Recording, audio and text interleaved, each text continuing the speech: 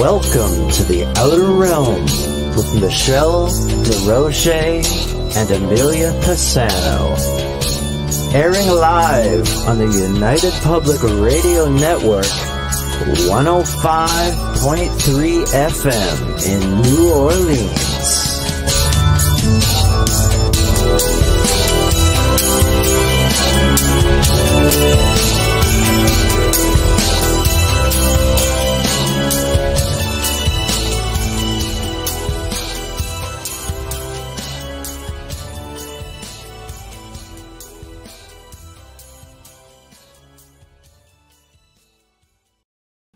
Good evening, everyone. Welcome to the Thursday night segment of The Outer Realm. We are broadcasting live on the United Public Radio Network, UFO, Paranormal Radio Network, 105.3 and 107.7 FM from the beautiful city of New Orleans.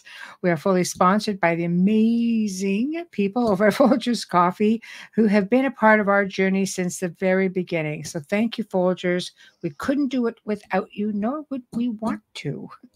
Also, big thank you to Justin Snicker, a.k.a. Dr. Snick, the sonic surgeon, for his contribution of his time, his music, and his voice for the intro that you just heard and the outro that doesn't get played as often as we'd like, as we just usually make it right to the very end. So thank you to him. You can find all of his music on your favorite streaming music platforms. And note that he is an award-winning composer who specializes in Halloween, horror, sci-fi, and dark wave electronic music. Also, big thank you to Steve McGinnis, the artist behind the banners and logos here at the Outer Realm. Check him out on Facebook and Instagram. Also specializes in the horror genre, but does phenomenal commission pieces. You can do comic books, graphic novels, you name it. This guy does it. So big happy Thanksgiving to all of our friends and listeners. And of course, you know, our producer, Joe Montaldo, owner of the station out of New Orleans. So big happy Thanksgiving to all of you guys. Turkey and ham day. I know. I'm thinking I've had a couple of hosts message me today going, I think I'm in a food coma. I'm dying and we're not done yet. I was like, that's not good. But must be nice because I'm starving over here. I know. So it's like, wow, excellent. Nutella for lunch and dinner, like together at the same time. So big happy Thanksgiving. And yeah. But we have one trooper out of all this, and that's Dr. Arlan Andrews Sr., who's taken the time to be with us to discuss the Thaw Trilogy series. This is going to be really interesting because we don't normally, you know, talk a whole lot about with fiction authors and so on, not because we didn't like to, but because we have so many other shows on the network who do just that sort of thing. But what was different about it is that he wrote the book or this trilogy after he had been to Peru. And if you guys remember him from the last show where he talked about I always pulverize this word, Kilaramiyuk, Mayok, maybe that makes sense. The Lost Secrets of the Shadow Machine, which was an ancient enigma of Peru revealed. So I had to bring this up to read it because clearly it's an issue with my trying to pronounce it. But I know, right? Blah, blah, blah, blah, blah. It just doesn't not roll off the tongue. But it left enough of a mark on him that he basically decided to write this series. And it's going to be interesting because it's sort of post-Ice Age and things like that. But we're going to get into a lot of different things, perhaps, as to what would future, you know, civilizations or generations think if we actually were living through this sort of thing. And what do we think as a people when we think back to all of these things that are surfacing now, ancient civilizations and things like that. So I thought, you know what, this is going to be super interesting because it's just something that we all kind of wonder about. I mean, right? I posted something on our page regarding finding a burial of a Merovingian. Really? Yeah. And I can't remember the rest of it. So, because I wasn't ready to talk. You know me and my memory, because of my meds, it's like, my meds. If you need someone to vent to and forget what you said, tell me. That's why my confidentiality works so well, because I can't remember a damn thing. I think that God made me that way, or whoever made me that way, because of the work that I do. I have to be confidential. So absolutely. I remember I posted it today. But yeah, you just ask for something, she'll go, I don't know. But like how there's not supposed to be any more of these tombs, these graves, and they found it intact. They're there. Everything. So I posted it on our page. Take a look at it. Not now. Take a look at it after. Yeah, after the show. I'm going to go look at it, because that's some history. Well, I know quite a bit about this history, so this will be really fabulous. I get a lot of my stuff from Ancient Origins, but I check everything. I have a membership with them. I actually love them. I learned so much from them, because I'm trying to keep up with our guests, because this is all new to me. Right. So I have a membership with them, and I get that newsletter, and I posted that article. You're welcome.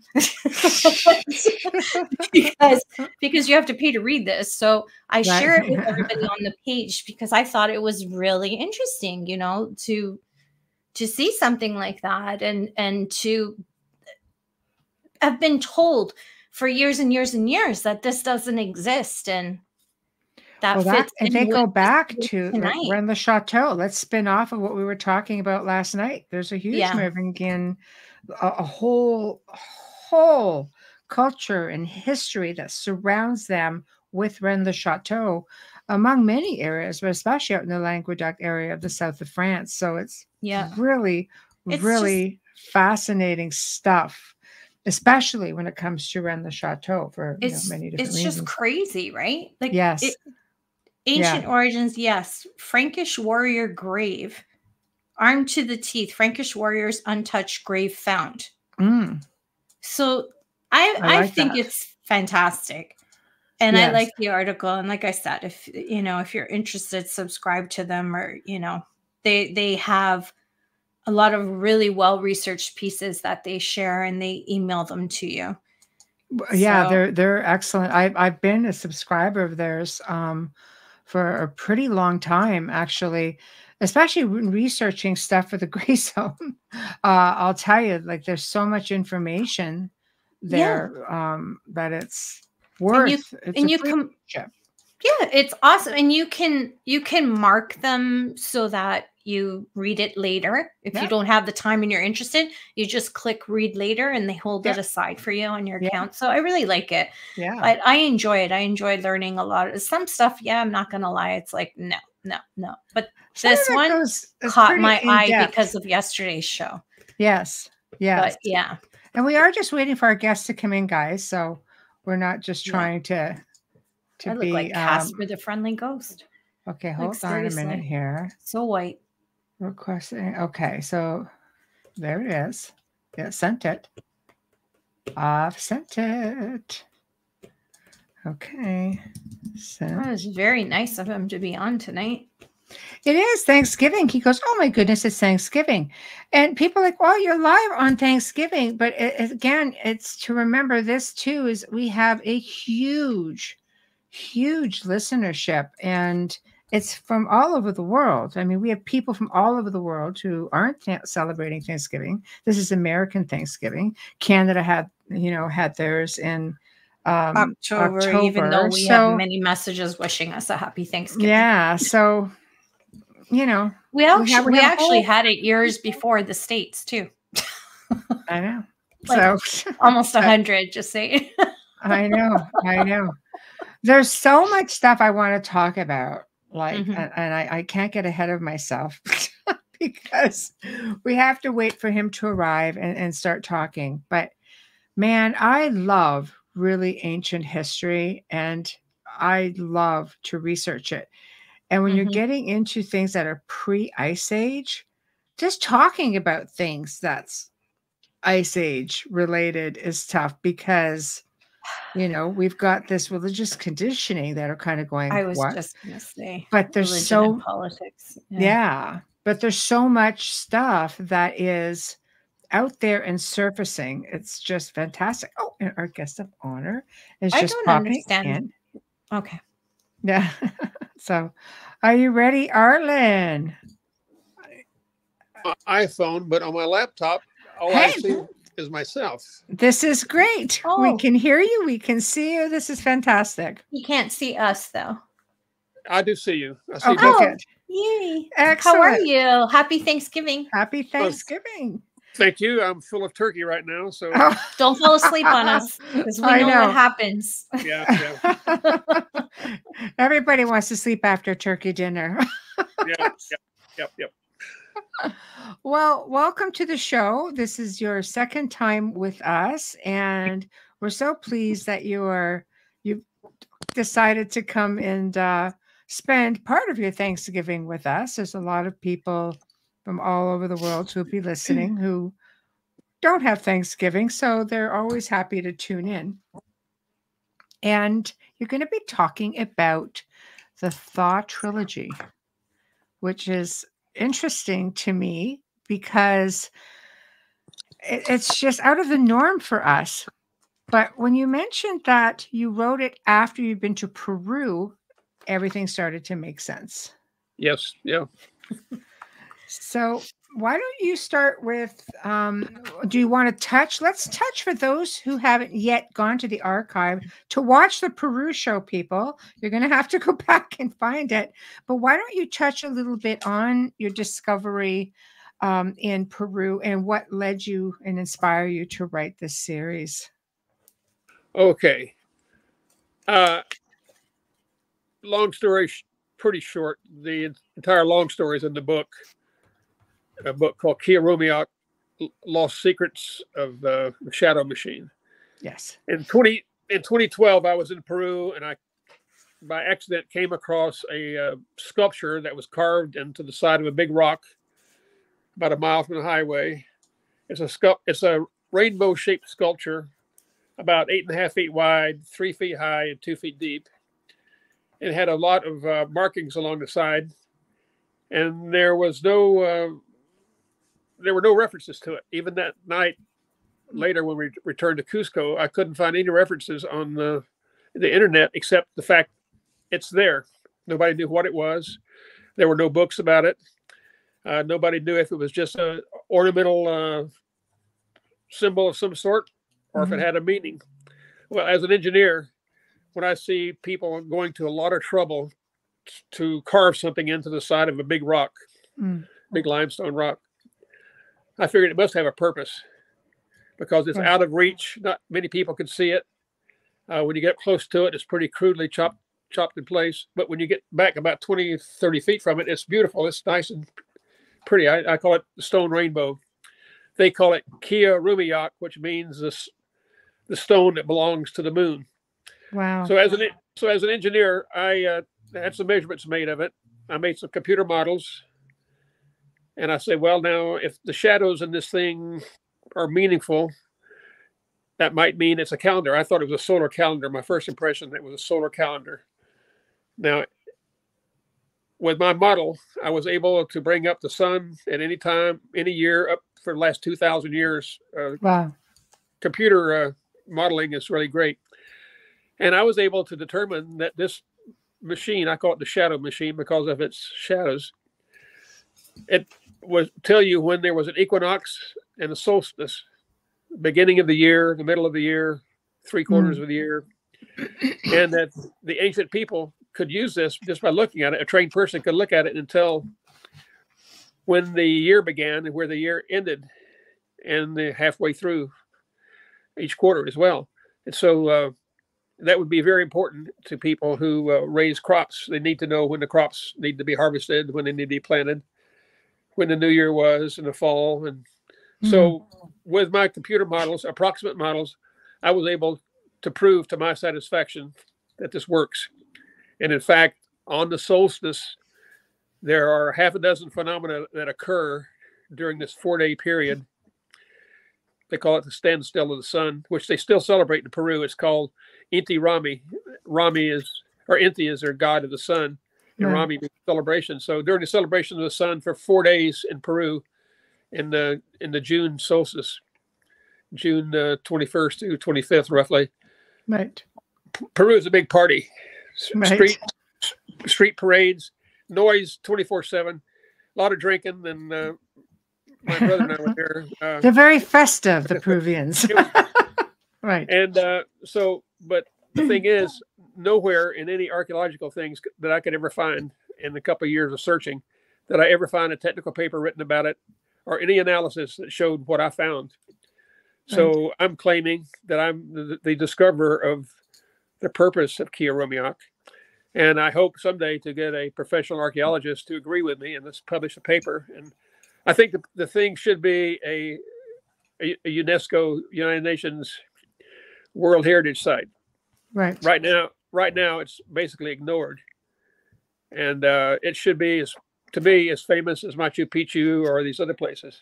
Right. And right now, because it's just off of a highway, isn't it? Like it's just. Well, it's a little town called San Miguel de Porres. And right. There's a little town there that's dirt poor, and I would love to see tourism.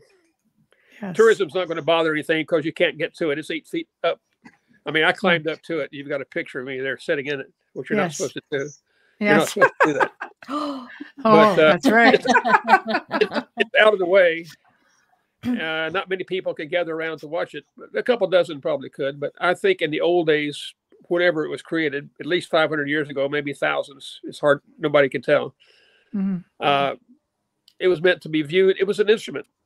Right. It's a small instrument. Now, in Cusco, before the Spaniards destroyed it all, they used to have huge pillars that the shadows would show you when the equinoxes were and the solstices and everything, and hundreds or thousands of people could gather and look at it.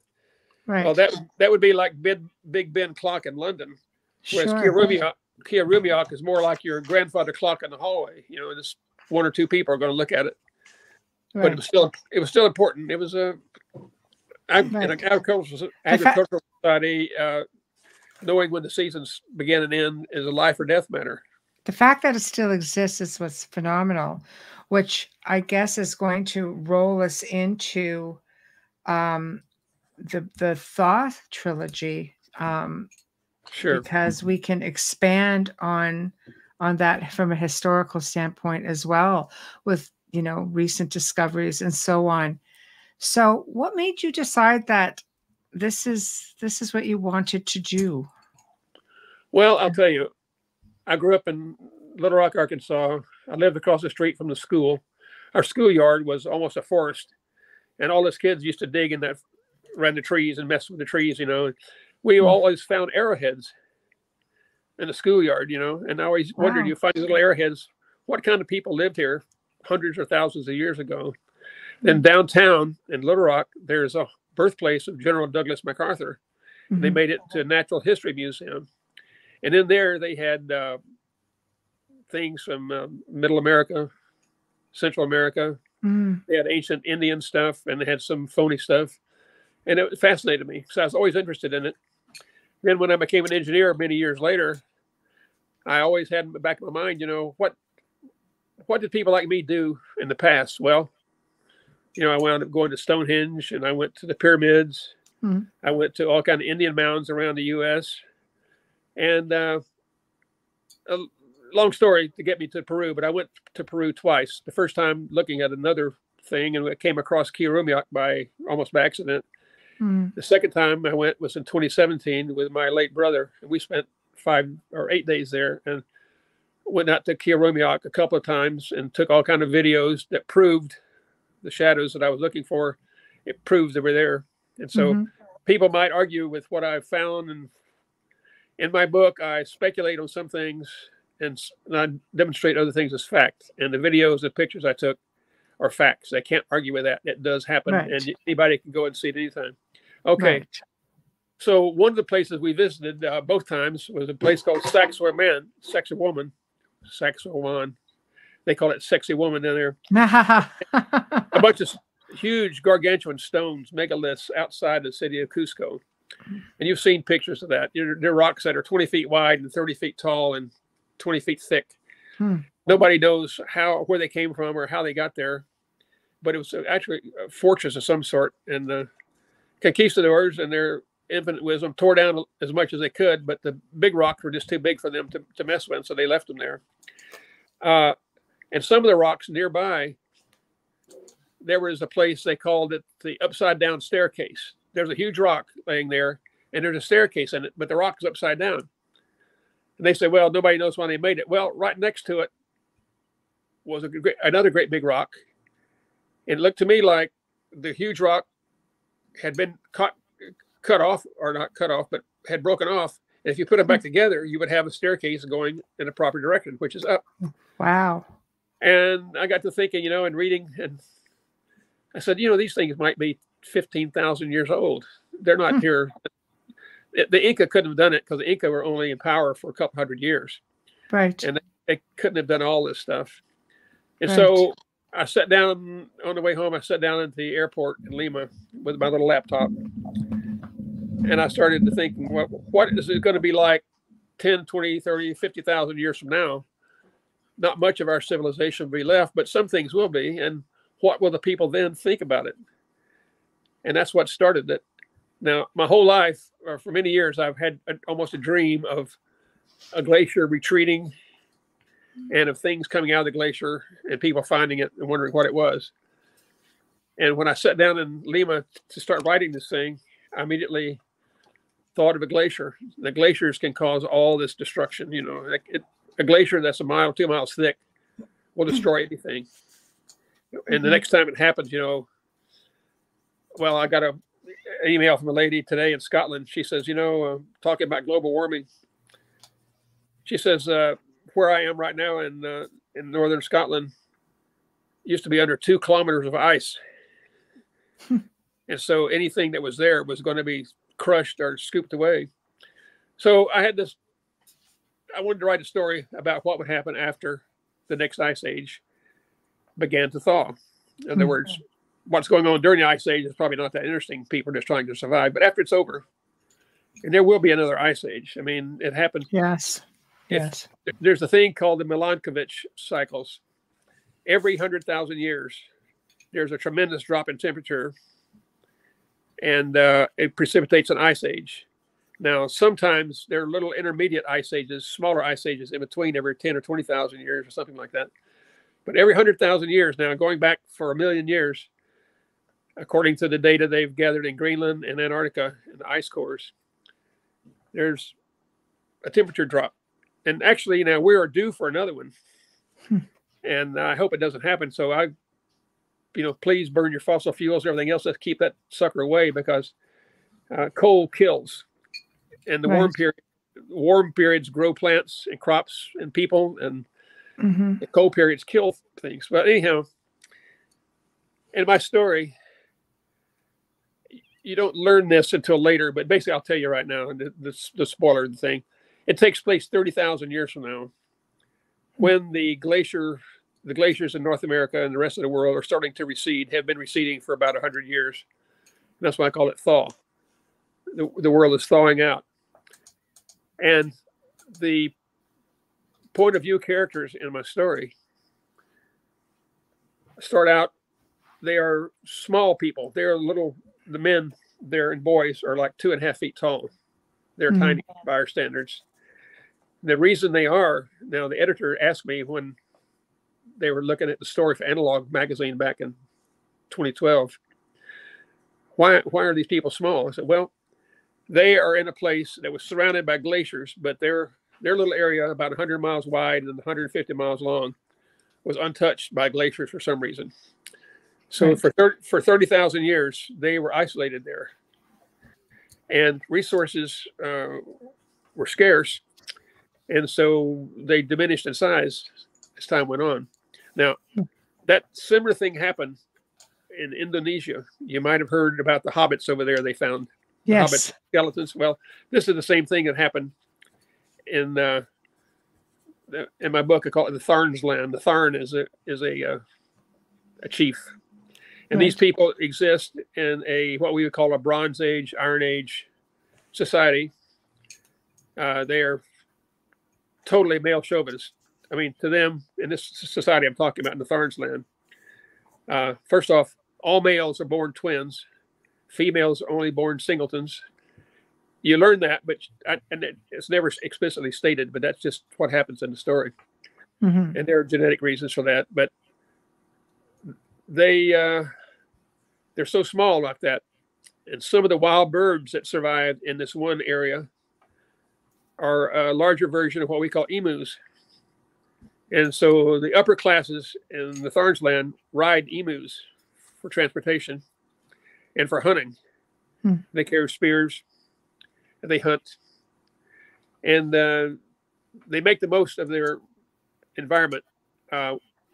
Since the glaciers are melting, occasionally ice breaks off.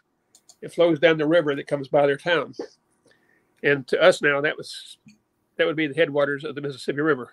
Mm-hmm. And the whole thing takes place basically in the upper peninsula of what we call Michigan.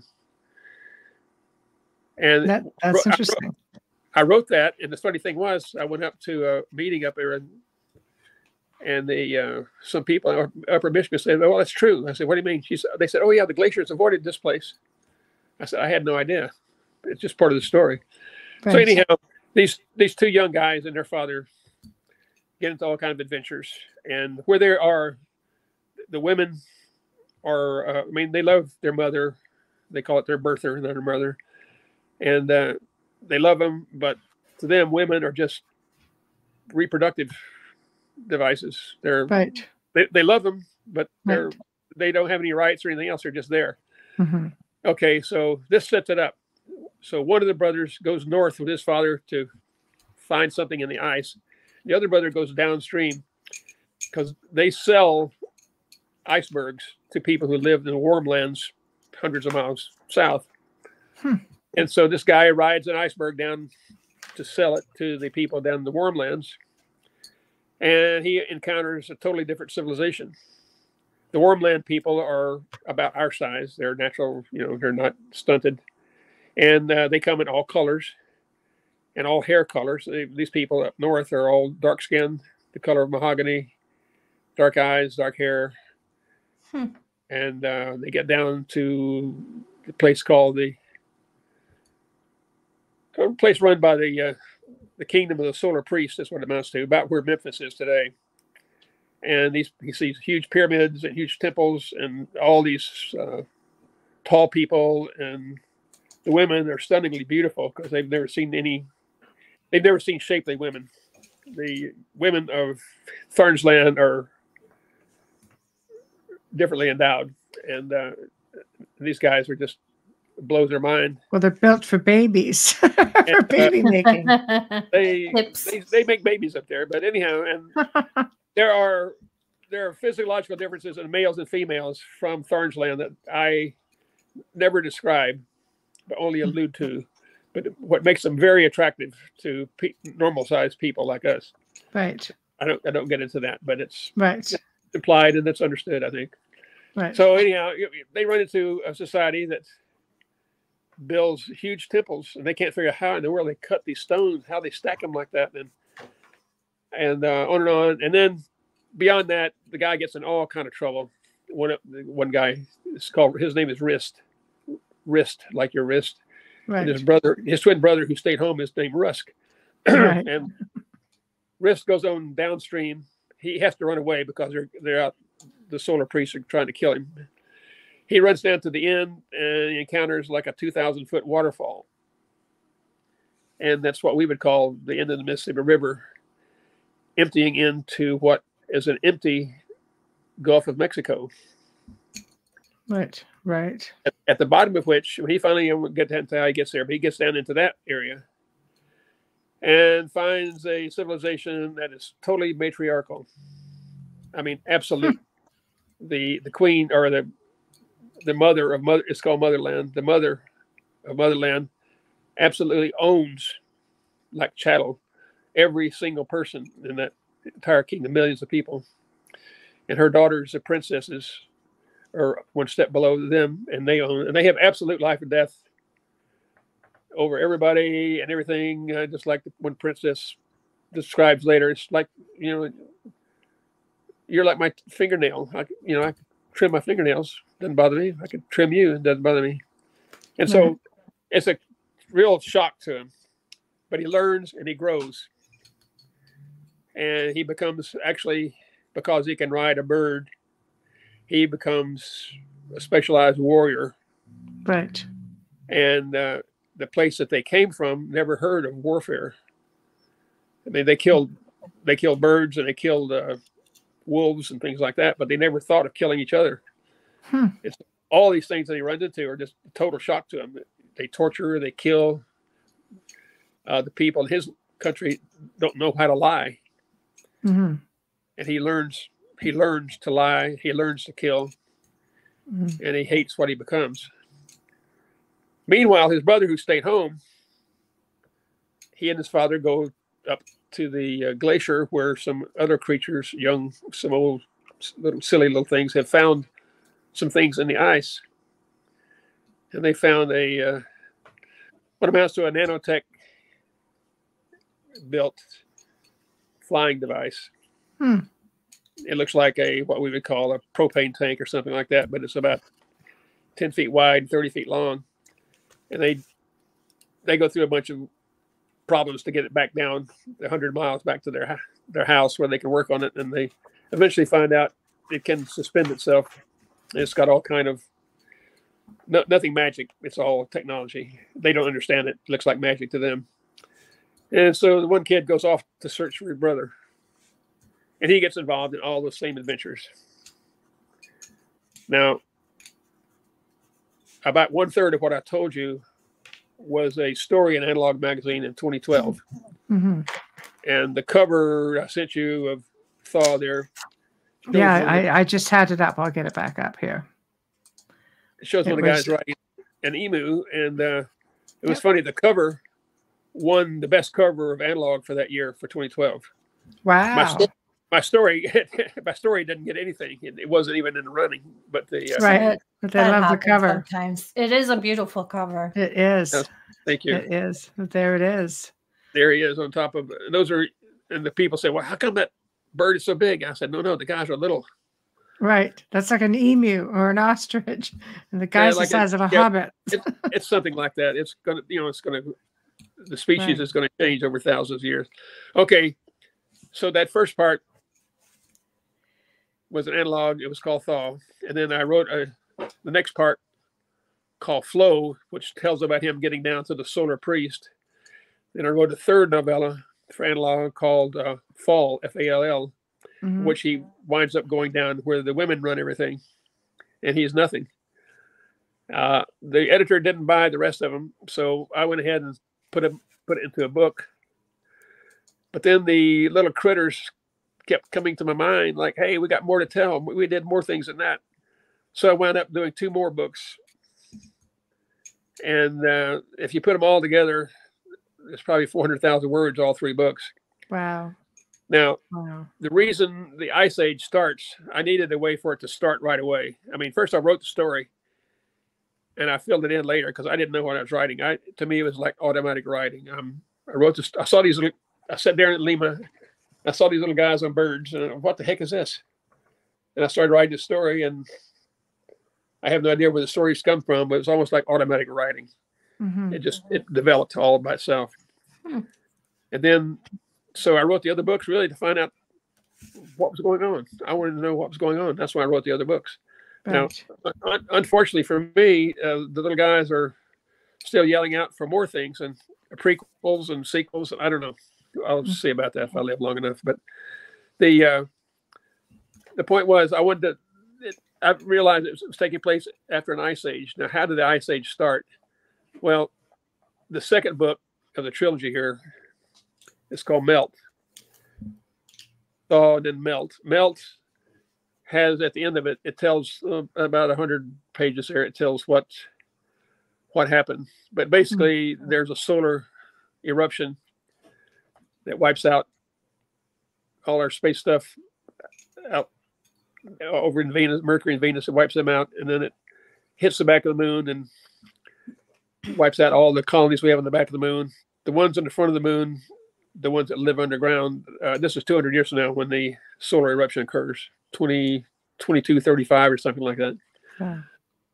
And or 23, whatever it is, a couple hundred years from now. Right. There are people living on the moon. There are colonies on the moon.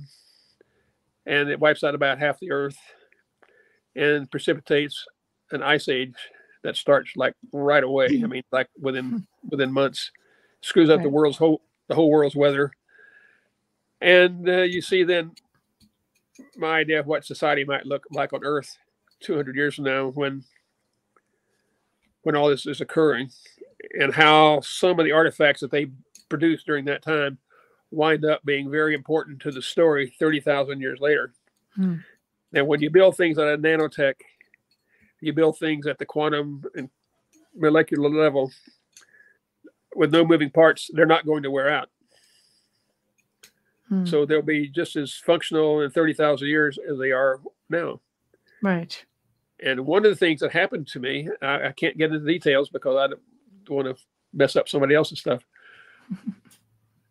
But when thinking about this, I was talking to a friend who's writing books about real stuff. I was saying, what if in some of the things around the world, we're looking for ancient artifacts, we're looking at the wrong thing?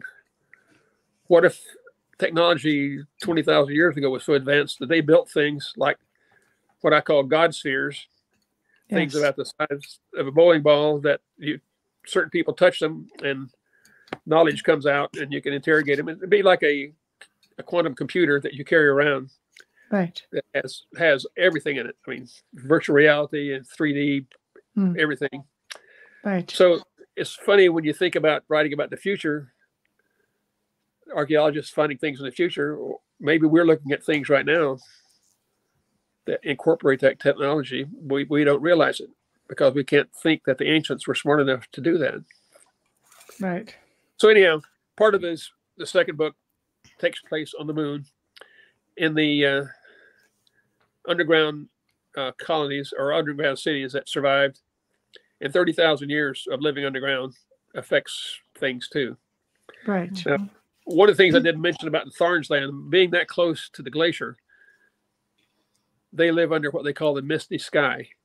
They've never seen a clear sky. It's always misty or cloudy, always, because the way the prevalent winds are. And so the people there, their eyesight developed. They're all the people in the Tharns land, including the little guys, Risk and Rusk, are farsighted, extremely farsighted. They can't, anything within arm's reach is totally out of focus.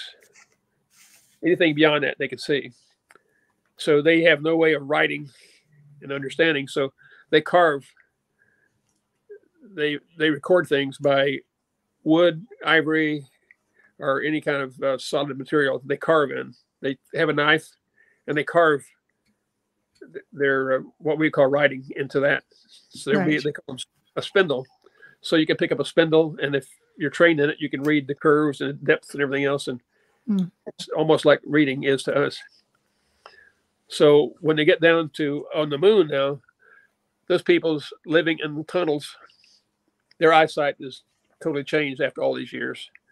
And most of them are very small too, for the same reasons. Limited resources and limited food and environmental pressures. And so, and there is a link.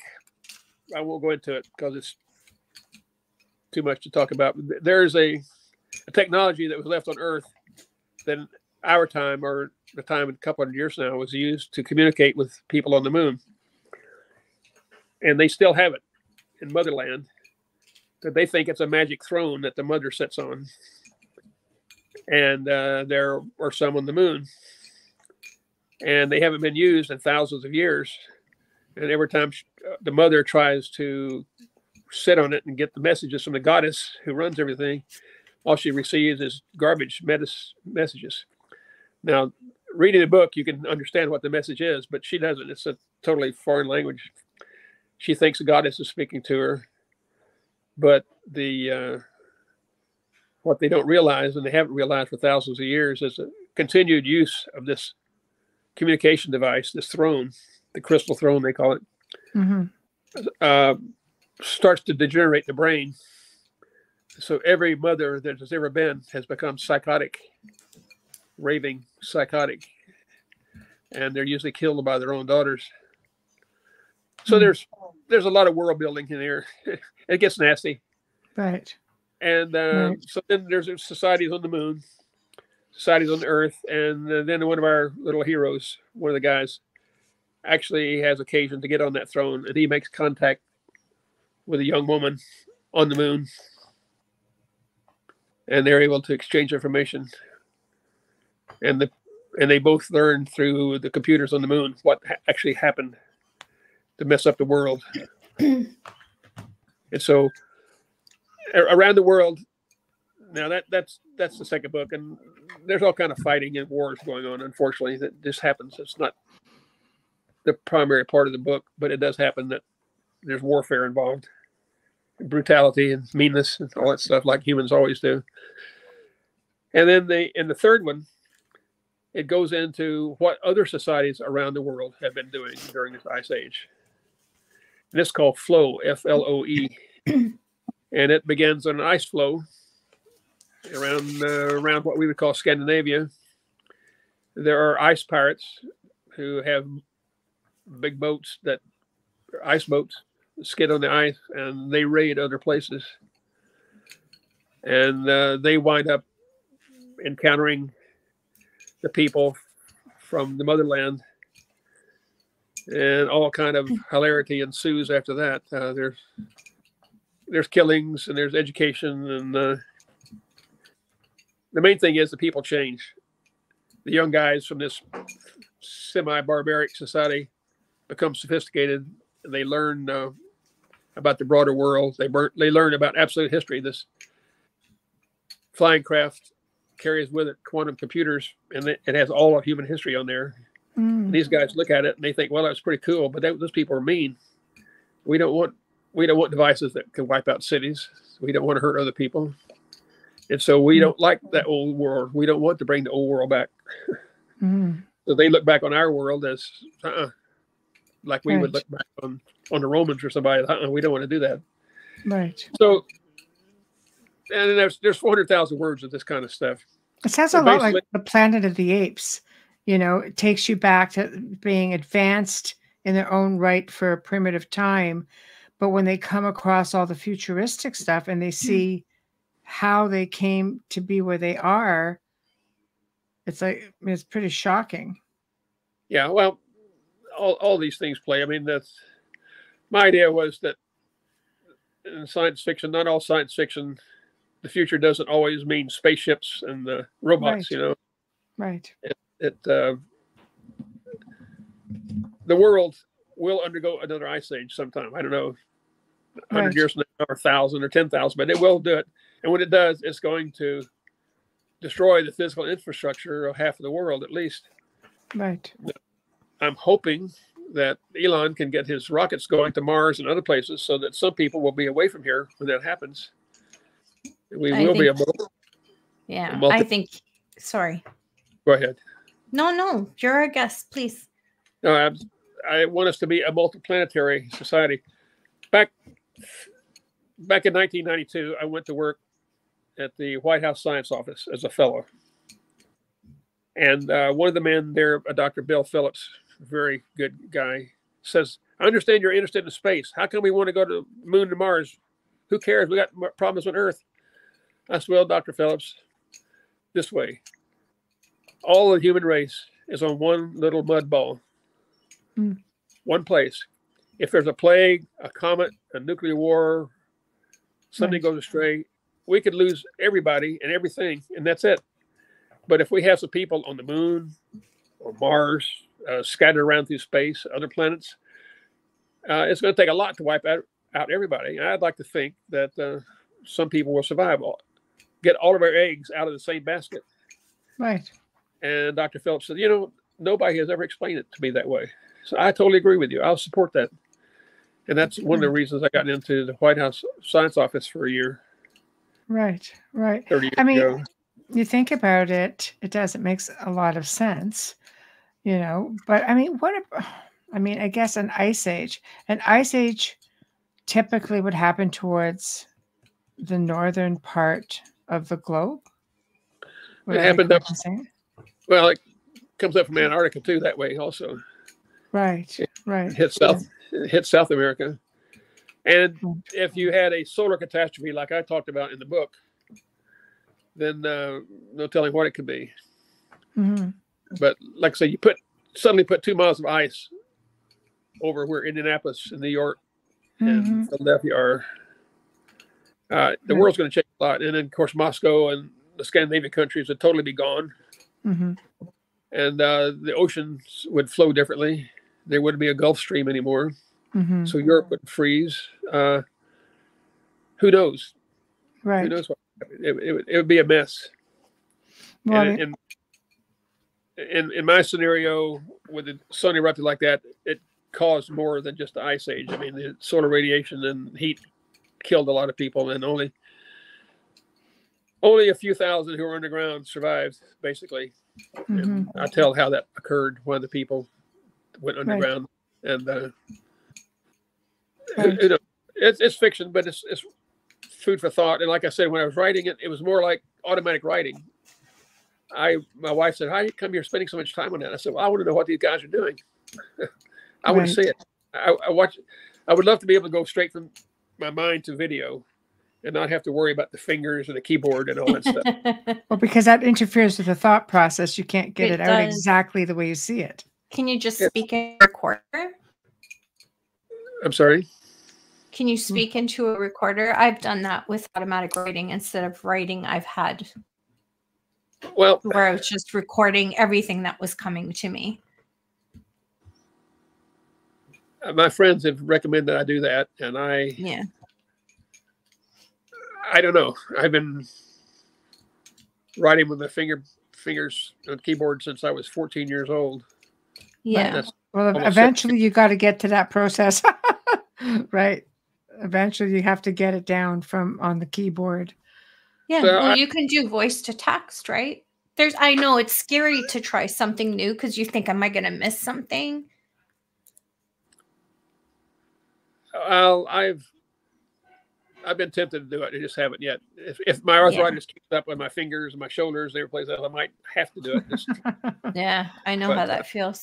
My hands. But, you know, when I think of the last ice age, for example, like what you were talking about how people react when they find, traces of the last civilization. I mean, and it was interesting when you said your story took place up near Michigan, because there is a Stonehenge in Lake Michigan, and near the Stonehenge that they found this ancient monument. Now that was completely underwater. At one time pre-ice age, it was above water, but there's also a stone that they found with a mastodon carved and painted on it. And it's all underwater. Yeah, things change. It's the world changes. Crazy, though, isn't it? Like, to me, I would find that fascinating. But I really wish they would spend more time and money to go down and retrieve those things, record them, or do something so that everybody knows about it. A similar thing happened. I heard about it many years ago. I was always interested in Loch Ness. I went a couple times. Right. Scotland, and it turns out one time when they were doing radar sonar underground and underwater in Loch Ness, they found a stone circle at the bottom of Loch Ness too. See? Now that cracked. Scotland cracked like that like millions of years ago, but the locks might not have filled until after the last ice age melted and raised the water levels. But I read that one time, and I've never seen anything about it since then. Even when I went there, I asked the people at the museum, "Have you ever heard about that?" "Oh, no, nothing." Right. But the world has changed a lot, and we ignore most of it. It seems like. I'm just actually pulling something up that I'm going to share with you. I'm hoping that you'll be able to see it from your phone. Because if you've not seen these, then I definitely want to show them. So just because there are people who are watching, so if you can bear with me. Oh, you're kind of crooked there. Oh, perfect. Okay, 1 second.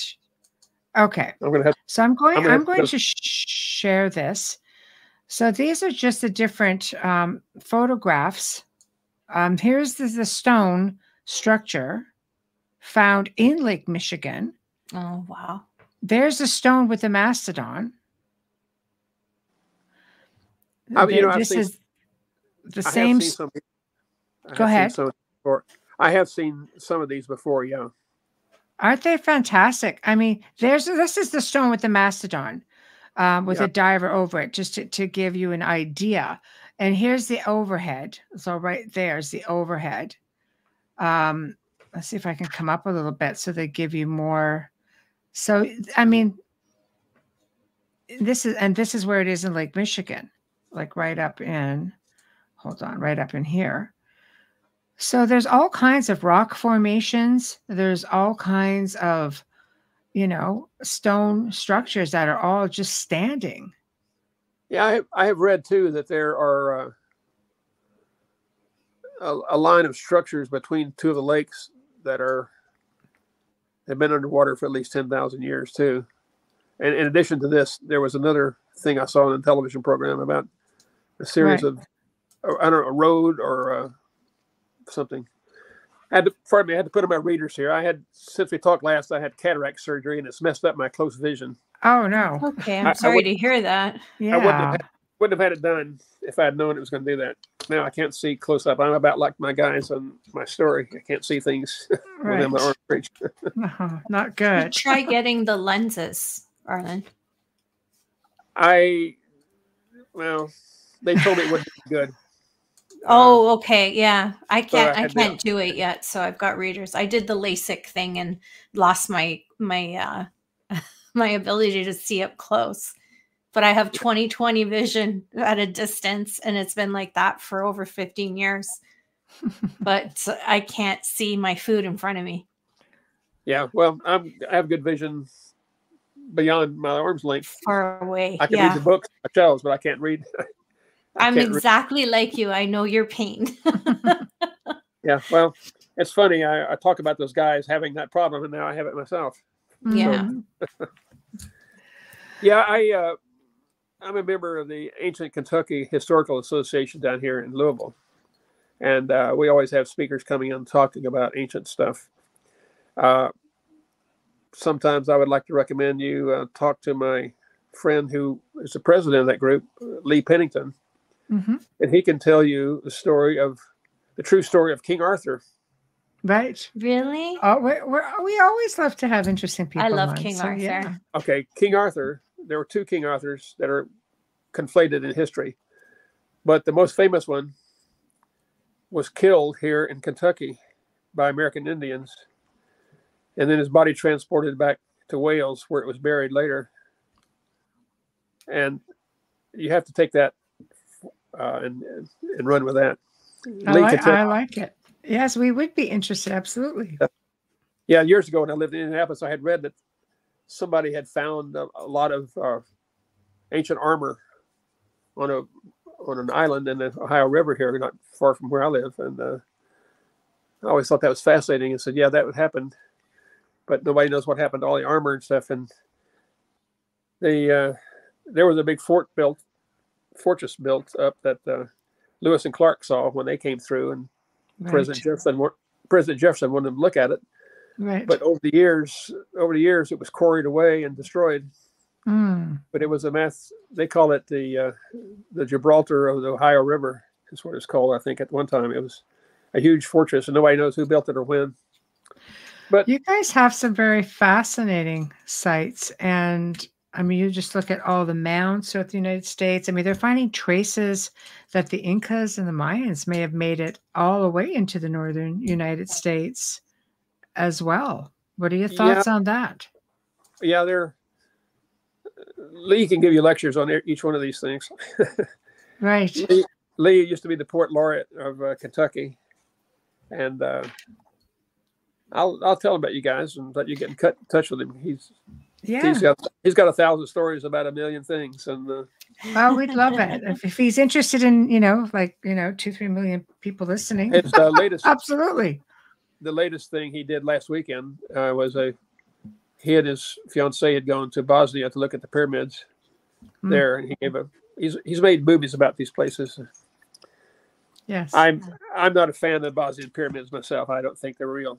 Oh, that's fascinating because it's quite a large one that they've discovered. That must make for a great conversation between the two of you. Well, we don't argue. We're friends. Yeah, no, I mean, it would be an interesting conversation. It doesn't have to be an argument. The famous writer and explorer and professor Robert Schoch, who talked about the Sphinx, he thinks that the Bosnian pyramids are not real.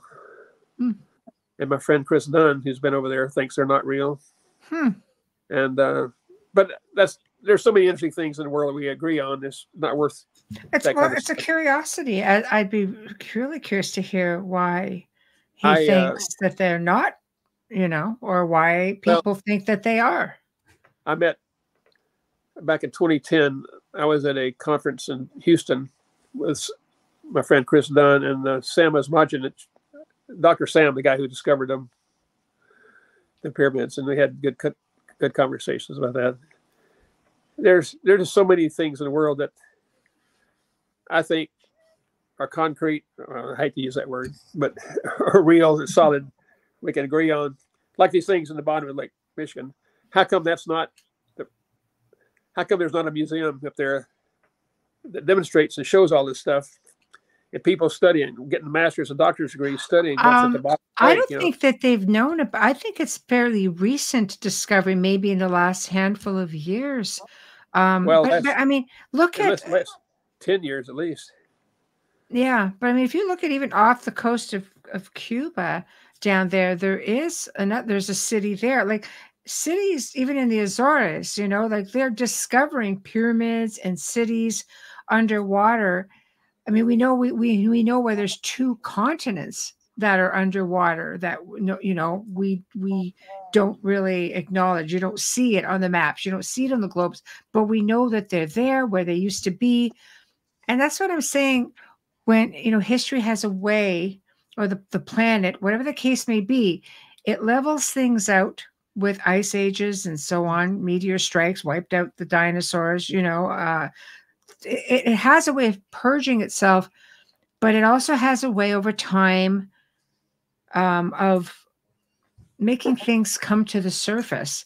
And I think maybe they find in Lake Michigan, I think that, there's probably more all over the place, but technology now is allowing us to find some of these places, like LiDAR, being able to let us look down over the canopies of South America, for example, and find civilizations that have been hidden under the canopy there for, hundreds, if not thousands, hundreds of years for sure, not thousands, even maybe 1,000 years. But I don't know. What are your thoughts on that? I mean, it would be nice to excavate it all, but I just don't think it's possible.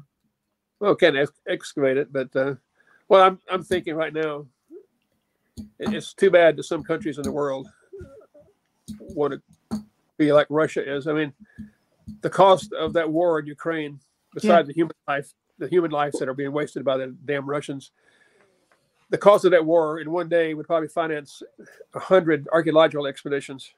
Right. Like President Eisenhower said, every missile built, every tank, every warplane's built could build a school or a hospital.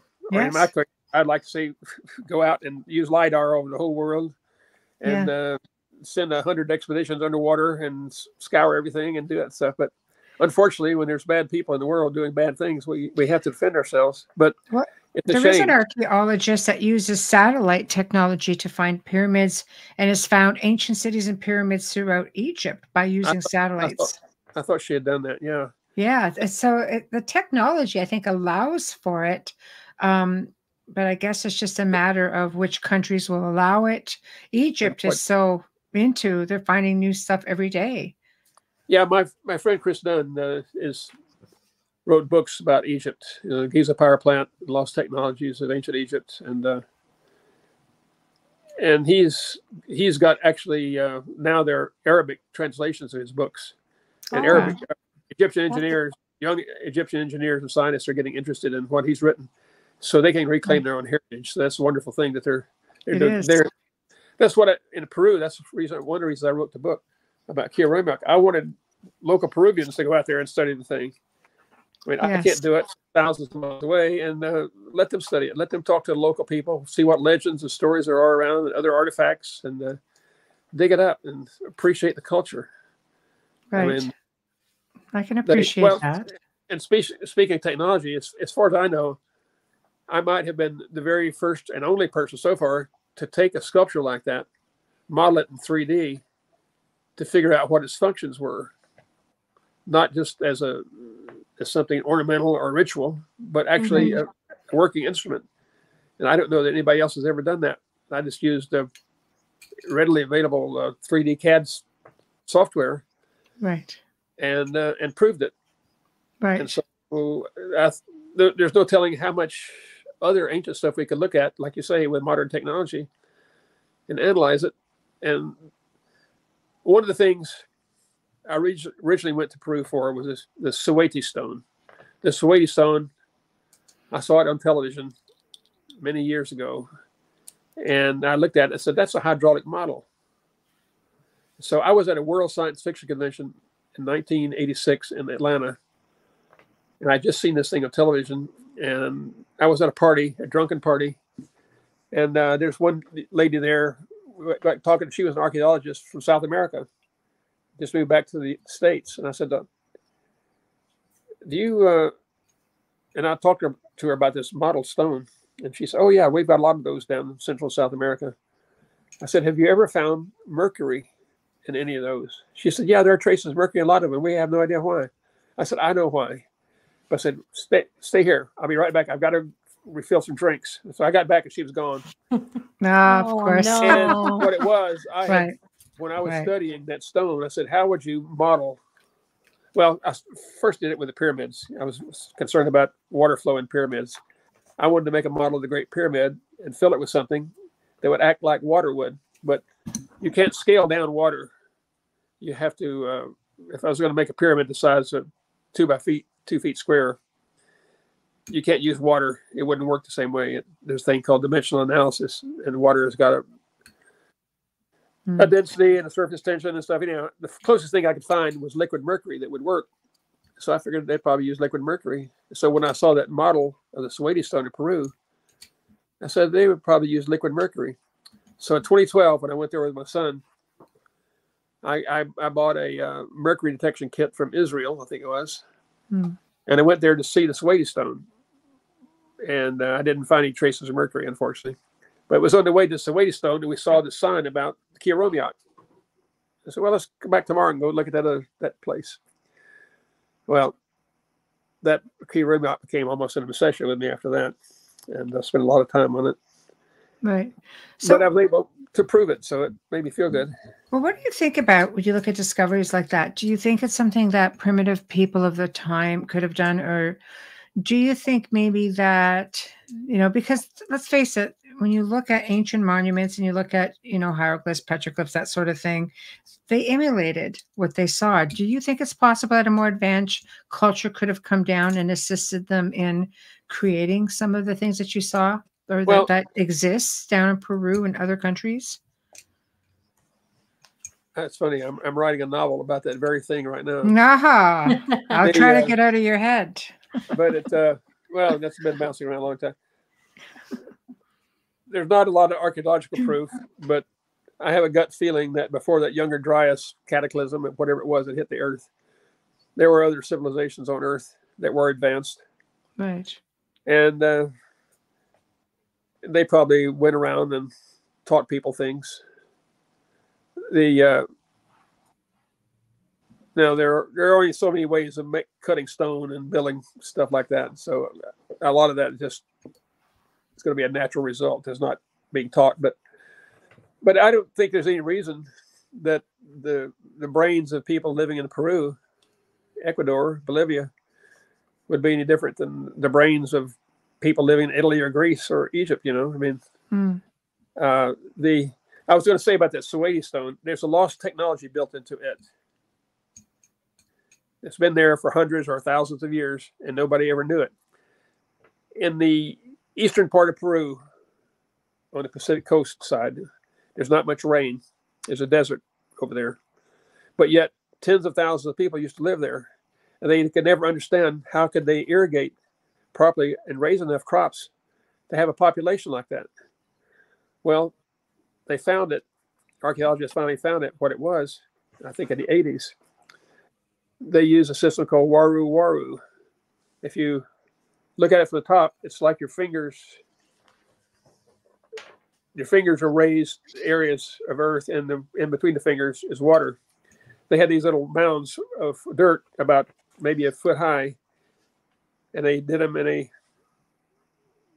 finger-like thing like that, where there's water in and out. And the water wasn't very deep. It's only about a foot deep. And it turns out in those dark skies at night, the temperature of the earth rises toward the black sky, and it creates a fog of water above these little mounds of dirt where you've got your plants planted. That's a microclimate. And that is very conducive to raising crops. And they were able to make all kind of crops. Well, in the 80s, they discovered that technology again, and it's now used in China and all over South America. But when you look at, and this is what clued me on when I first looked at TV at the Sewadi Stone, being a model. In the Sewadi Stone, there are examples of that. You pour water on the top of it, it comes down and runs into these little areas.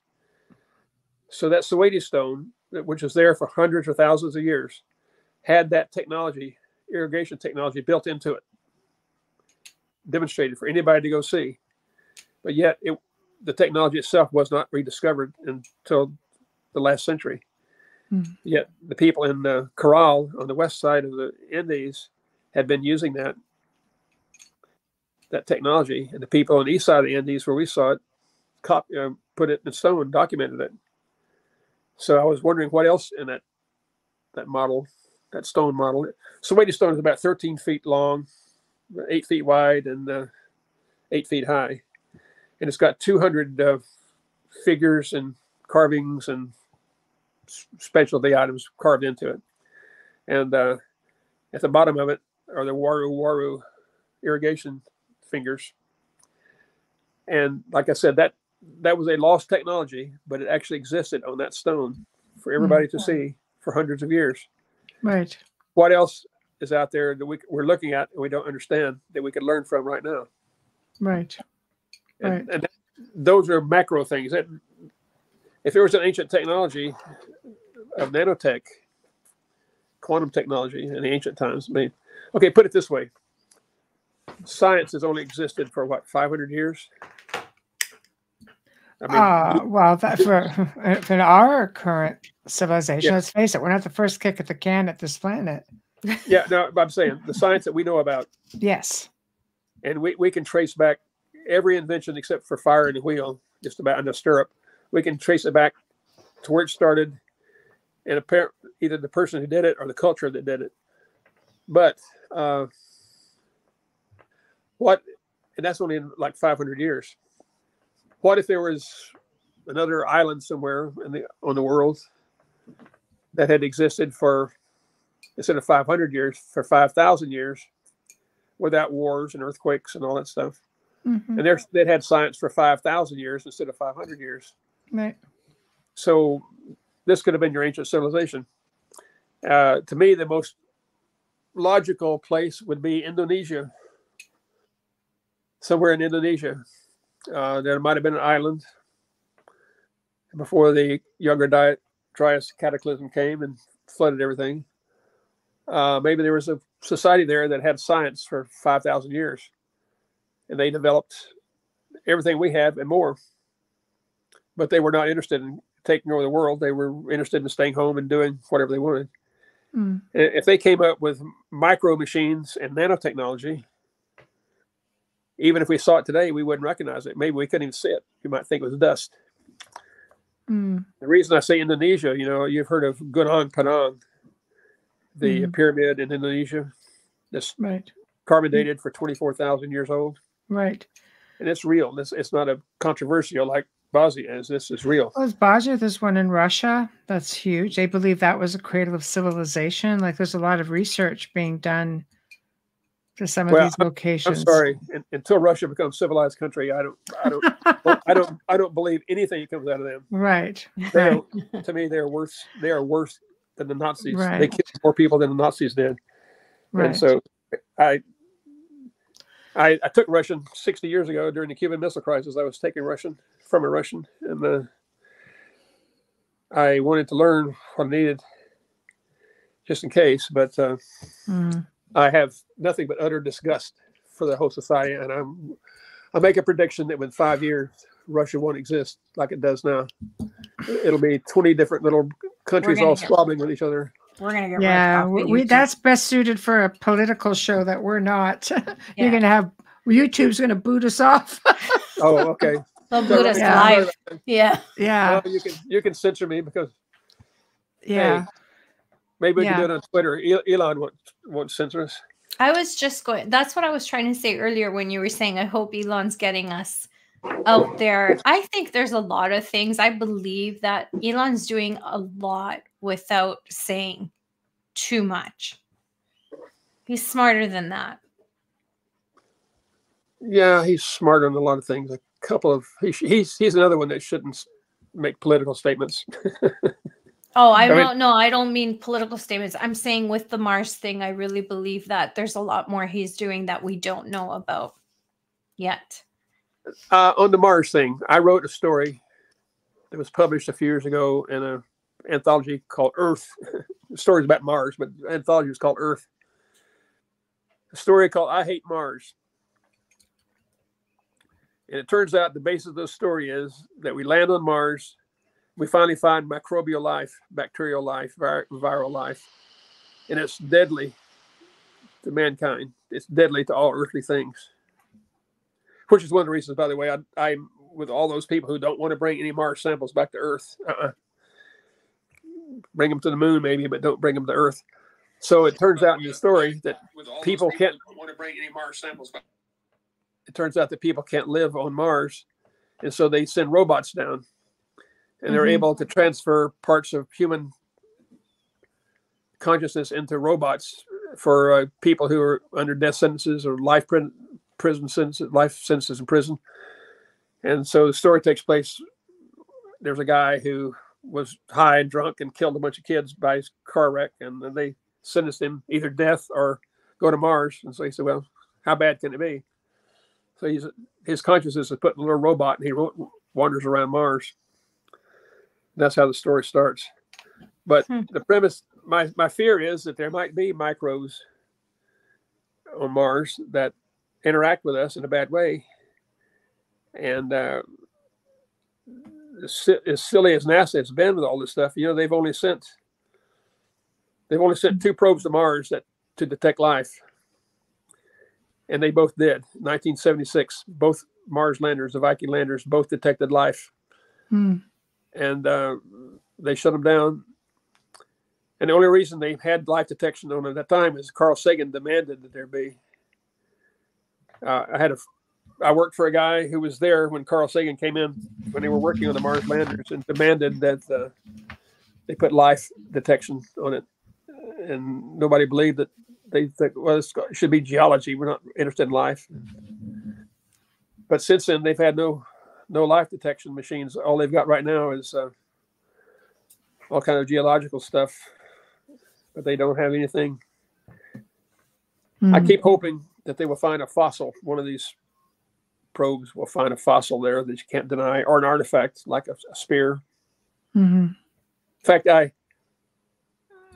guess I could talk about it now. I had talked to somebody who knew somebody who was working on one of those probes. I said, why don't you put an arrowhead, spring-loaded arrowhead, on one of the landers, so after it lands, it springs a little arrowhead out where the cameras can pick it up. And I said, if you did that, we would have a manned Mars program the next week. Right. And the guy said, I don't think we'd want to do that. I said, I really wish I had. Apparently they didn't want to do it. But right. Do you think that a lot of people speculate that Mars is actually a dead planet? It was dead? No core, just... I don't know. I have this basic feeling, just because I'm human, I guess, that the universe, with all the rules and laws and phenomena that it has a driving mission to create life intelligent life, and probably life even beyond what we are. Maybe of course, spiritual life or some other life, and that I believe that someday they'll find some kind of plant life on the moon, for God's sake. And I think on Mars they're going to find living things on Mars, and I hope we recognize them. And I just don't want to bring them back here and let them loose on Earth, right? Because you think smallpox amongst the Incas and Aztecs was bad. We stand. For the whole world. Don't we stand that risk even in the ice here on the planet as things thaw out? Scientists have found, diseases and viruses and microbes that have just been frozen in the permafrost, and it's starting to thaw out. And there's a concern with that as well. It could be. I mean, I saw that. Yeah, we've defrosted a 40,000-year-old virus. What could possibly go wrong? I think we've all seen that movie, Yes. Yes. Sadly, we talk about the global warming and the ice and the glaciers and everything. And I saw a headline last week. I think it was last year was the warmest year in 800 or 125,000 years on Earth. And as an engineer, I just wanted to moan. Okay, first off, we don't know what the temperature of the world was in 1823. Fair enough. Yes. And the ice cores we have, like I said, from the last million years, show that there was a medieval warm period, a lot warmer than this right now. We are actually in between an ice age right now, and they were actually colder right now than we have been in a long time, and we're gradually inching back up to normal. Now, what is normal? I mean, it's not true. It is not true that the world is hotter than it's ever been. Right. Because, the glaciers can prove it. I keep reading about people in Norway, archaeologists in Norway and Sweden and Finland. As the glaciers removed, they're finding artifacts and habitations as the glaciers melt, and said how terrible this is. And wait a minute, that means that before the glaciers came, there were people living there. When a glacier moves back and you find things from people living there, that meant it must have been warmer in the old days than it is now. Right. They never make that correlation, and I always thought this is ridiculous. I'm not a scientist. I'm an engineer. I'm an engineer who deals in practical things. And if you find something where the ice was, that showed people were living there, that meant people were living there before the ice came. So what does that mean? It was warmer. So right. The whole thing, right. It gets into a political thing I don't want to get into. But the planet has changed many times.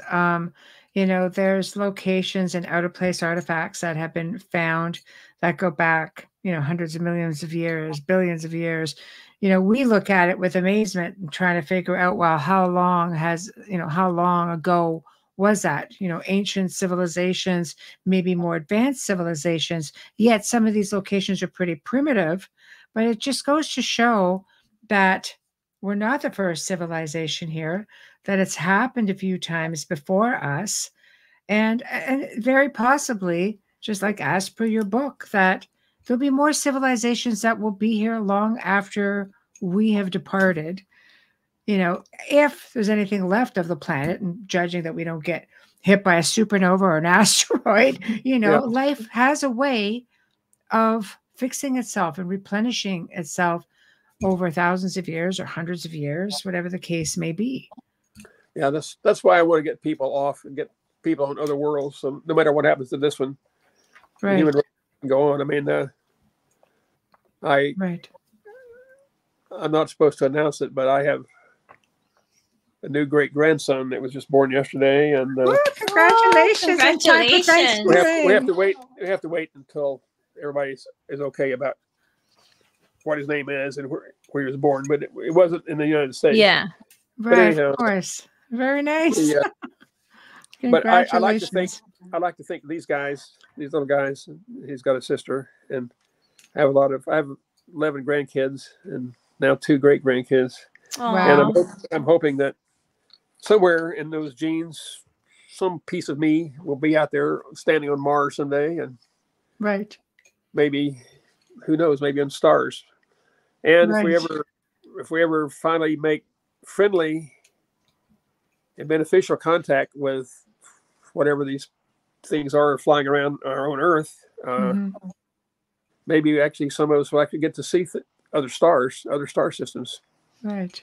Oh. So to me, it's obvious that somebody, somewhere, something has got a means of, I wouldn't say traveling, I would just say being from other places, other stars. Right. And I just like to think there's a future out there. I hope that what we have right now is not the best that mankind has ever done. Right. Yeah, we don't play well in the sandbox, do we?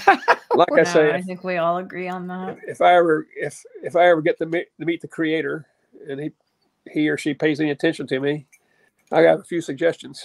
Right. As a design engineer, I have a few questions. I have a few suggestions for improvement. Right. Right. Well, I mean, I think that we all have to learn how to coexist with one another better. I think we have a lot of ego out there. We have a lot of power struggles. We have, there's a lot of things that make people tick. And I just think that, it's all within us. We don't have a whole lot of control over what goes on in the world, but how we handle it and how we handle one another, we do have control over. It's the only thing we have control over is ourselves, our own thoughts, our own actions. I think that there's a lot of potential for people. Yeah. And I have hope in that. Yeah, other people recognize this too. Probably about 30 years ago, maybe longer, I don't remember why now, but I was at a low point. I was very depressed for some reason. I don't remember why now. And I was just looking for something. So I started reading my great books that I had. And Marcus Aurelius, the emperor, I was reading him. And I thought, well, here's a guy 2,000 years ago writing stuff that appeals to me now. This is amazing. It's like he's a modern guy. Right. And he had a statement there that stunned me and lifted me up and still does. Is basically what he was saying in modern terms is we can't control what the gods throw at us. All we can control is our response to it. Right. In other words, that's right. You can't control what life gives you, but you can control how you react to it. Correct. And I said that's something everybody needs to learn at an early age. I love the words that he spoke back then. That was but we have to teach it to the next generation as well. Yeah. So bad things happen. I mean, catastrophic things happen. And you can either totally fall apart and go berserk and die, or you can, live with it and accommodate it and go forward. I agree. I agree. And you pay it forward, and we have to teach the next generation and the generation after that, because if you don't, what kind of a legacy do we leave? I could give you an example, but I can't. YouTube would probably disown me. I could give you an example of a current society that only teaches hate, and you see what it brings up on them. But anyhow, that's something else. Let's go back to more. Right. I'll have to put you on Joe's politics show. Yeah. You guys can go crazy. Yeah. So basically, so when do you think, do you think there's a lot of talk right now about essentially disaster are coming. Scientists are predicting, we're close to disaster, that this comet or this asteroid is just going close to us. The sun is constantly putting out some pretty big solar flares. Do you think we're closer to falling into an ice age or catastrophic event? Or do you think that, we really shouldn't be concerning ourselves with it so soon. Well, I think we're much closer to an ice age than we are to a so-called global, a global heat wave that's going to kill everything. Right. I mean, the Milinkovic, you can look it up, Milinkovic, I think it is, Milinkovic. Anyhow, look them up. Mm-hmm. Every 100,000 years. And it has to do with inclination of the Earth and how far out the Earth is from the sun. And it's all these cosmic things. Mm-hmm. That doesn't change. That can't change, short of collisions or something.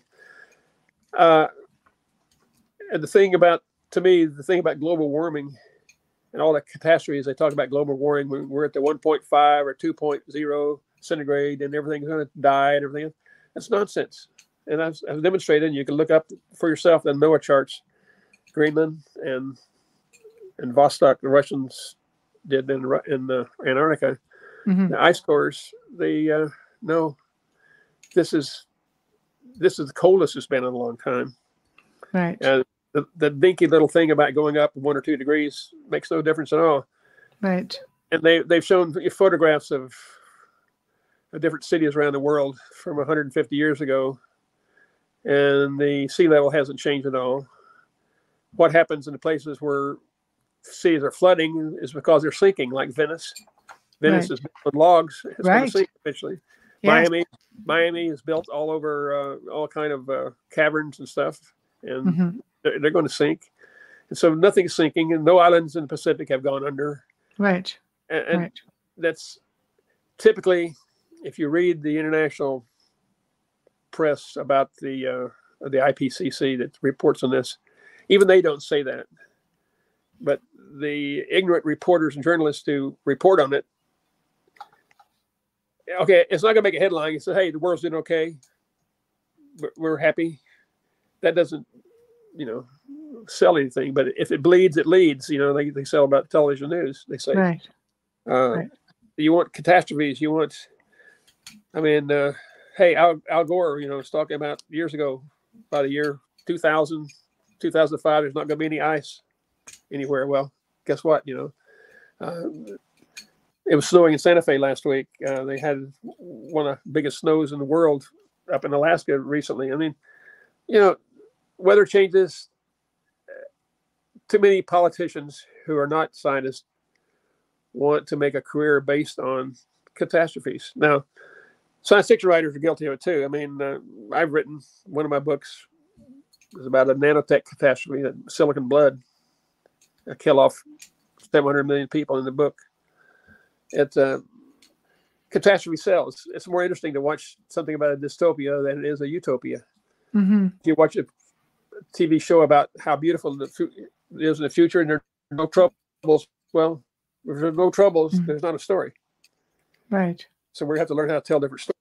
But hey, if you have, for God's sake, that stupid movie, The Walking Dead, a catastrophe show that every day, every week is a catastrophe, and everybody dies and comes back as a zombie. Do you think it's a catastrophic thing? Do you think it's a survival thing? Maybe it's a survival part of that. I don't. First of all, I have friends that write that stuff, and they write all kind of military stuff and future warfare. I'm glad. First of all, I'm glad that everybody makes a living at it, and I don't disparage anybody reading anything, almost anything at least. And but I'm not in for it. Like I said, I want a different kind of science fiction. I want the kind of science fiction I used to read when I was 14. Mm-hmm. Right. Simpler times, maybe. Pardon? Simpler times, not so complicated. Well, the things that I used to read about when I was a kid are happening now. So I have a whole bookshelf over to my left here, Robert Heinlein books. Right. His book, Red Planet, was the first one I ever read back when I was 9 years old. Wow. A barefoot kid on a dirt road in Arkansas, and my cousin picks up a book out of the county bookmobile and hands it to me. And it's called Red Planet.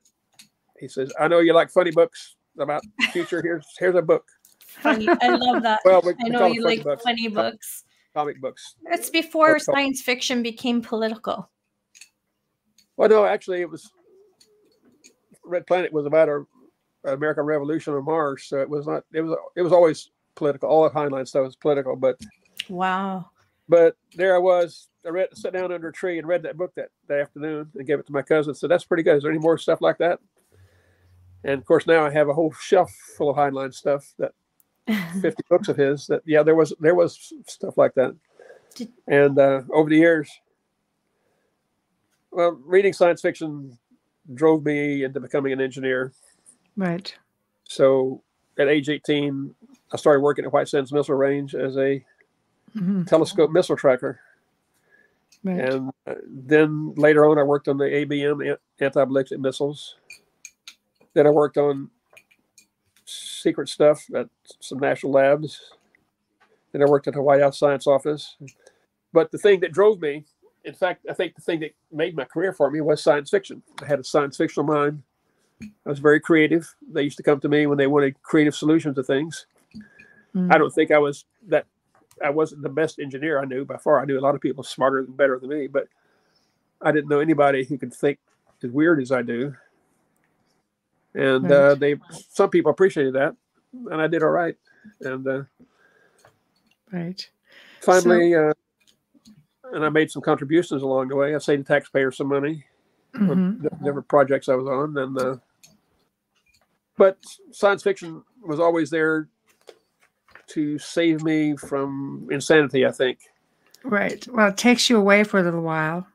And so most of this, I probably wrote 100 short stories, and most of them deal with technology and the humorous or disastrous effects or of the applications, the wrong applications of them. Right. Then the other book, I don't know if you have that in there, called Valley of the Shaman, that I wrote, was partially true. My son and I were visiting the Jemez Valley in New Mexico, which is northwest of Albuquerque, and we were looking at the ruins of a Catholic church. But in the ruins of that Catholic church, there was a kiva, the American Indian kiva, the holy place. And I said, "Here that is in a church. There must be a story behind that." Then I swear I heard a voice say, "Write about this." And so I turned to my son and I said, "What did you say?" He said, "I didn't say anything." "Are you hearing voices again, Dad?" I said, "Oh, God." So anyhow, I wrote that book, Valley of the Shaman. And it's fictional. It's kind of a journey through this valley, and the guy has to return an ancient artifact to its original place. And again, as I wrote it, it was like automatic writing. The valley exists. The places I wrote in it don't really exist, except in my own mind. And they're so I don't know if you're interested. If you're interested in the weird stuff, I'll put it this way. Early on, I read Charles Fort back when I was a young man. A friend gave me the books of Charles Fort as a gift in college. Charles Fort wrote all kinds of strange things about strange events. And he says, basically science looks in the bright corners, the bright lights and everything. But if you look in the dark corners, you might find things scuttling around there that nobody knows about. Right. I like that phrase. And I thought, well, okay, I know I'm not ever going to be the world's best engineer or scientist or anything like that. But if I look at places other people don't pay attention to, maybe I can find something. So I'm going to look in those little dark corners, the weird things. Right. So I've always been interested in anomalies, ancient civilizations, the paranormal, flying saucers. You definitely have to go on with Joe.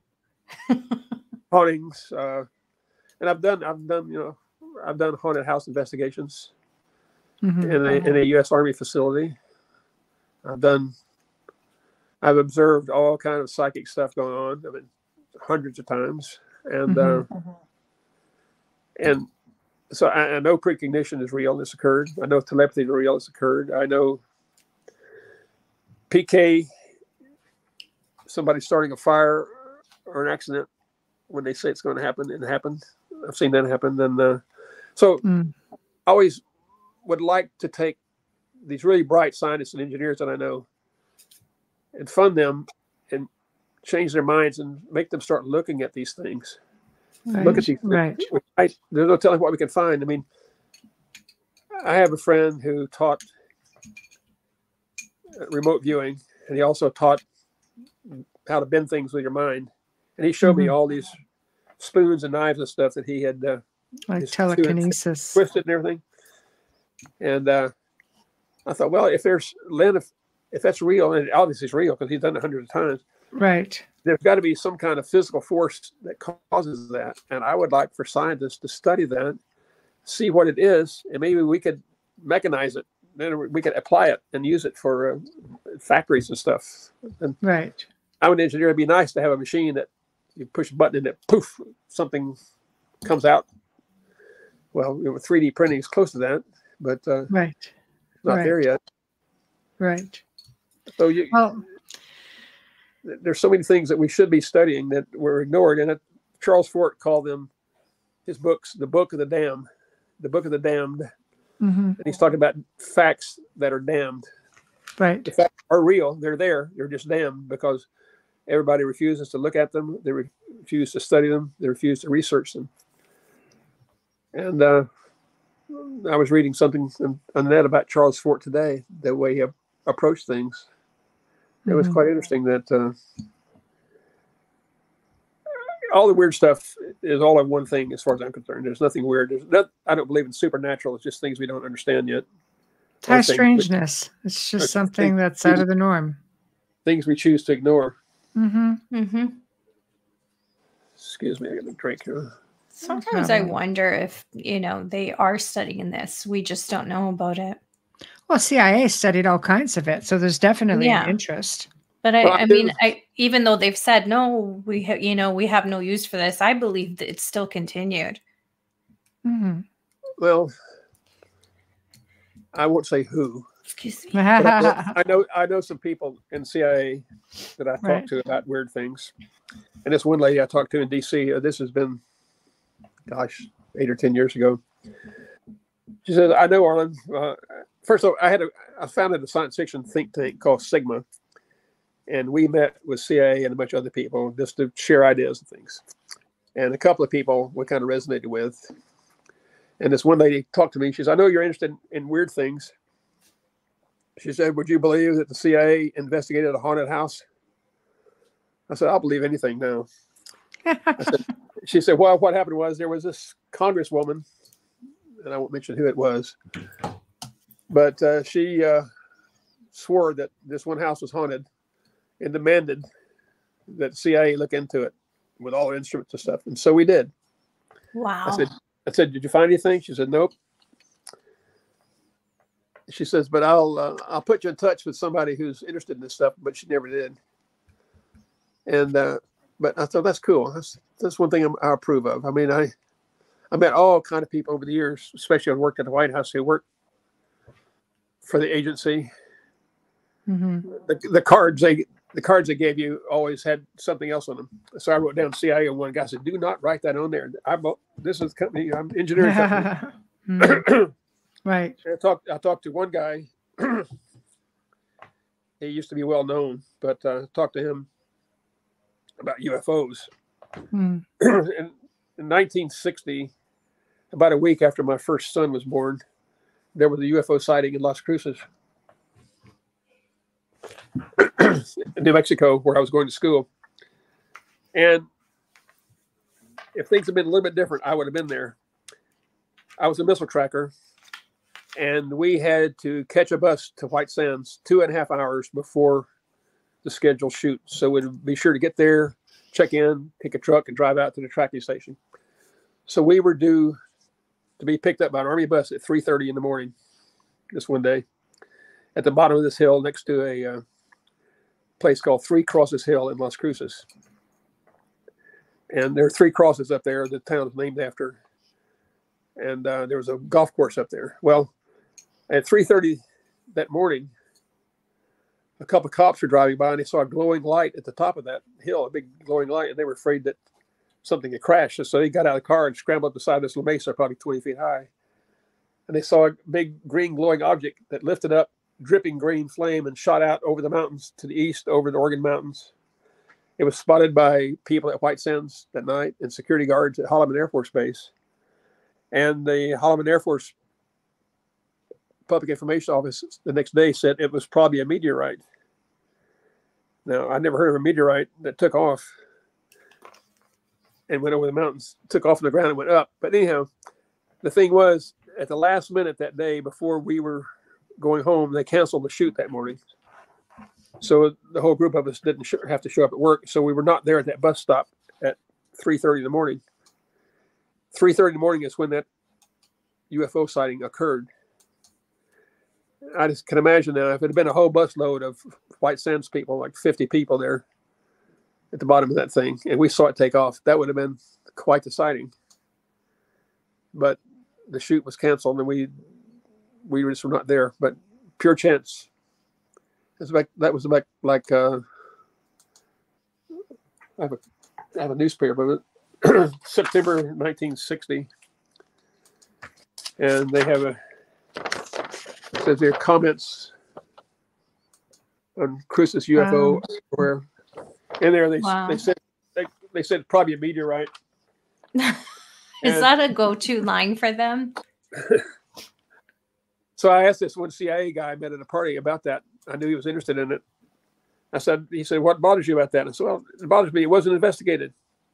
He said, just because you don't know anything about it doesn't mean it wasn't investigated. Mm-hmm. I said, okay, thank you. So I figured they did investigate it. Now, but that was not his job description. His job description was much more mundane. I think about agriculture in Afghanistan or something like that. Mm-hmm.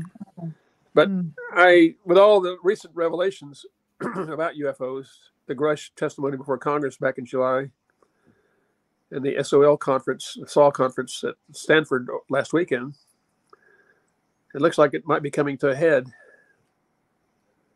I'm interested in UFOs because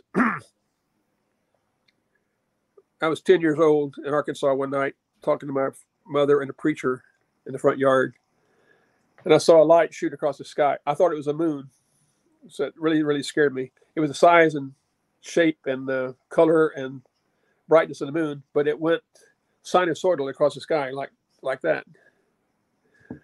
And so I've believed in strange things in the sky ever since that night. I was 10, and especially when you witness it.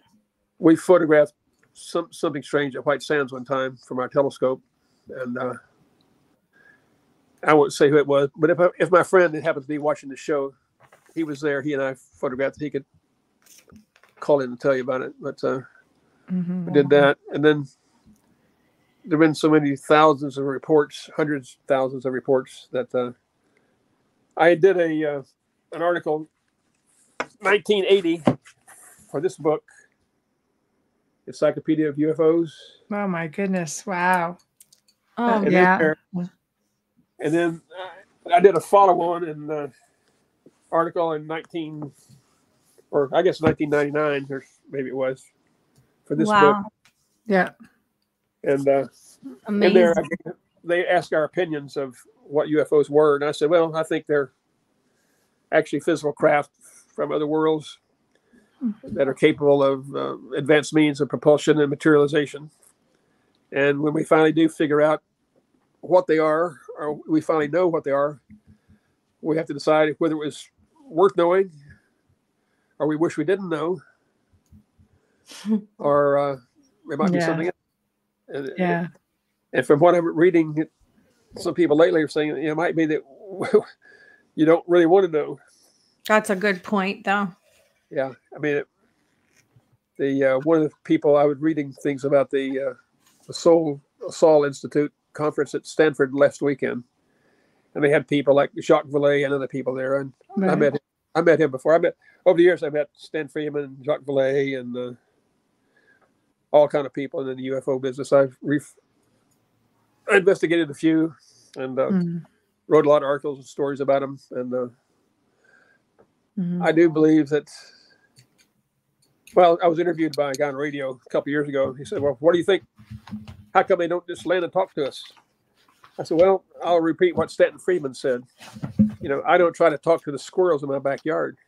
And I saw... Oh, boy. I missed him. Michio Kaku had a even better one than that. And I've used it, actually, I had used it in a story before.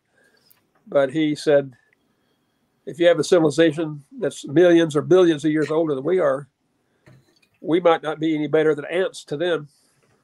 And we don't try to talk to ants. And, right. Study them. Right. That could be. It could be. Right. Well, I go ahead. Go ahead. No, we're just coming up onto the top of the hour, so I hate to have to cut the conversation, but we've got 5 minutes. So, okay. It was a pleasure. Do you have something coming up that you want to share with everyone? Like maybe promote yourself? Are you writing another book? Are you planning another trip, event? Excuse me, my allergies. Of course. The Thaw trilogy, Thaw, Melt, and Flow, is out in ebook right now on Amazon, ebook form only. But very shortly, hopefully within a week or two, it'll be out.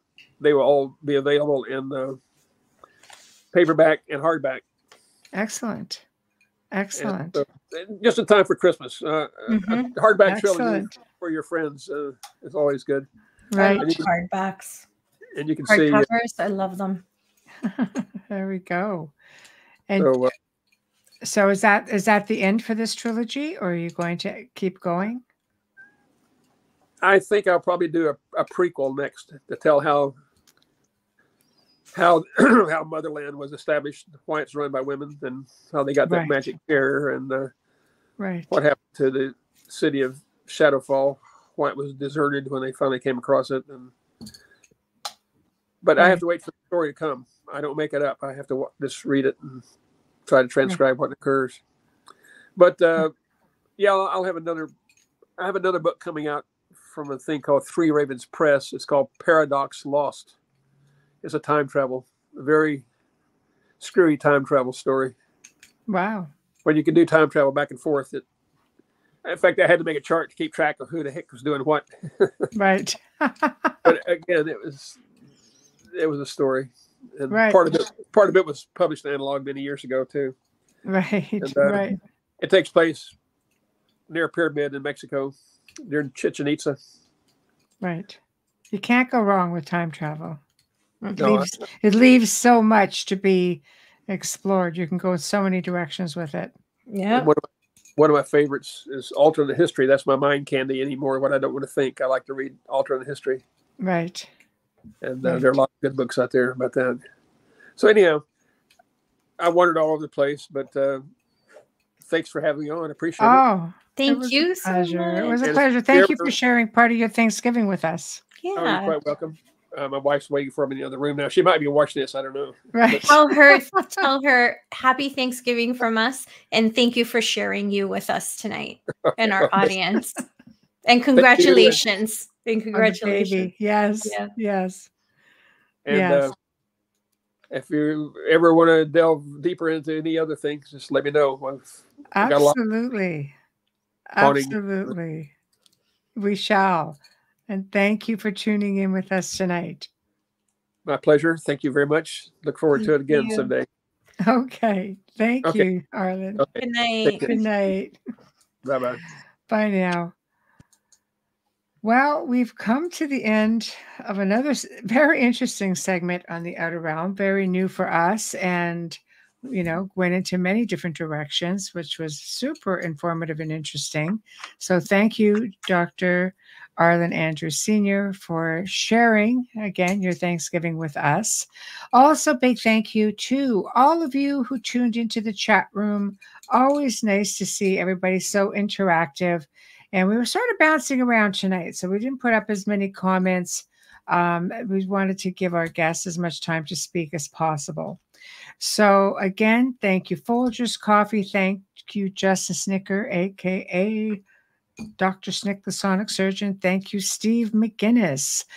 And guys, again, if you like what you see, please like, subscribe, share, follow, whatever the case may be. We really appreciate you for doing so. Next week, we welcome back our dear friend, Preston Dennett. He's going to be sharing more tales of UFOs and extraterrestrial contact, as well as a scoop on his newest book that's coming up. or possibly books. Preston just pumps them right out.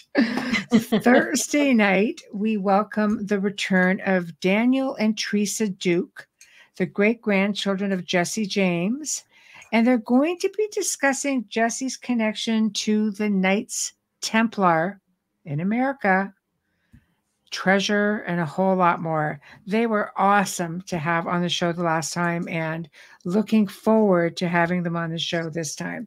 So happy Thanksgiving to those of you in the U.S. who may still be indulging in dessert or, you know, some of the crazy shopping frenzies that are coming up over the weekend. Be safe out there, and we shall see you all next week. Have a great weekend and good night.